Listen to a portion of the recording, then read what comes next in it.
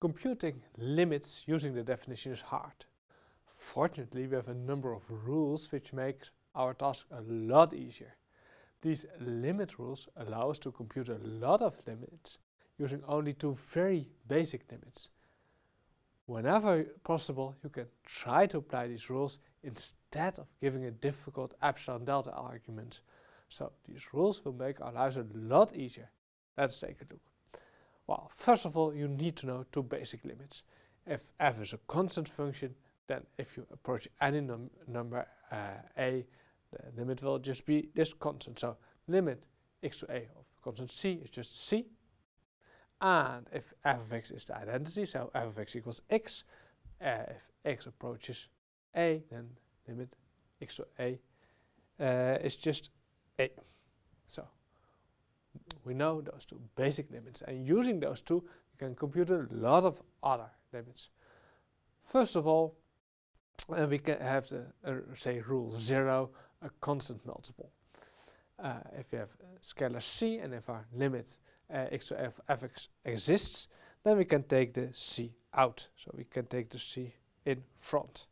So we get this limit over here, always if the latter limit exists.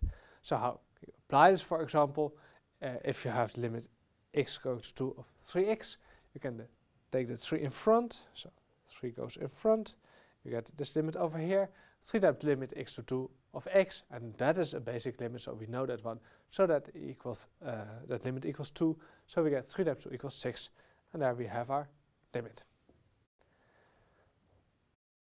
That was rule 0. Rule number 1, the sum rule. This one is already slightly non-trivial.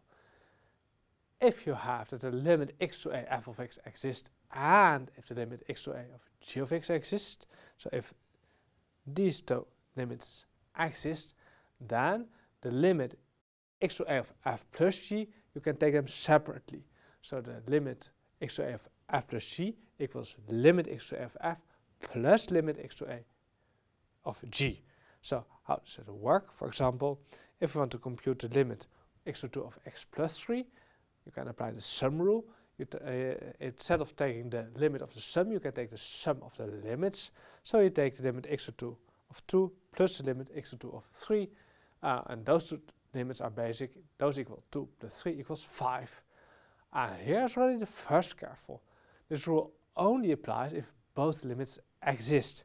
If you take, for example, this very silly one, limit x to 0 of, well, 1 over x plus minus 1 over x, so what's inside here is 0, so that should be 0, but you cannot take those separately, because that would be this limit plus that limit, and both of those limits do not exist.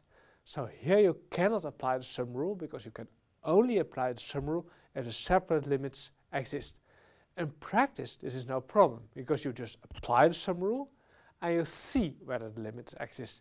If they exist, you are happy because you are done, and if your limits do not exist, you know that you couldn't have applied the sum rule in the first place, so you have to go back anyway.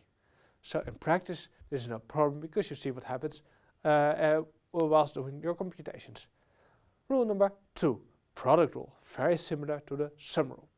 It basically states that if, again, limits x to a of f and limits x to a of g, if those two limits exist, then the limit of the product equals the product of the limit. So limit of the product, fg, equals lim x to a of f plus lim x to a of g. So how does it work? If you have, for example, this function over here, x times x plus 3 is already slightly less trivial function. Well, we can try to apply the product rule that equals the limit x to 2 of x times limit x to 2 of x plus 3. Then we compute those two limits separately. Well, the second one we have already done, it equals 5, and the first one is a basic limit, so we get 2 times 5 equals 10. And again, be careful, because over here I wrote 2 in a difficult way. 2 over x times x is 2, so if we take x to 0, that will be just 2, because it's a constant function. However, if we try to apply the product rule here, we get this limit x to 0 of 2 over x times limit x to 0 of x. The second limit exists, but the first one does not exist, which means that we were not allowed to apply the product rule in this case. You see this product, yeah, well, what's the limit over here? I don't know. Something like something going to infinity times 0. So you can only apply the product rule if both limits exist. But again, you will notice, you apply the product rule, you see whether you can compute your limit. If you couldn't, you could have applied the product rule in the first place, so you have to go back anyway. Rule number 3. If you have products, we also have quotients. So rule 3, quotient rule. Works again very similarly. It states that the limit of a quotient is the quotient of the limits, but with some restrictions. First of all, those limits over here need to exist, just as with the sum rule and with the product rule, and you cannot divide by 0. So limit x to a of g of x is not allowed to be 0. In that case, you can apply the quotient rule. So how do you do it? If you have x to 2 of function 3x, for example, you can try to apply the quotient rule. The limit of a quotient is the quotient of the limit, so take the limit of the numerator divided by the limit of the denominator. Both exist. We have done them already, they were 5 and 6, so the limit of this quotient equals 5 over 6.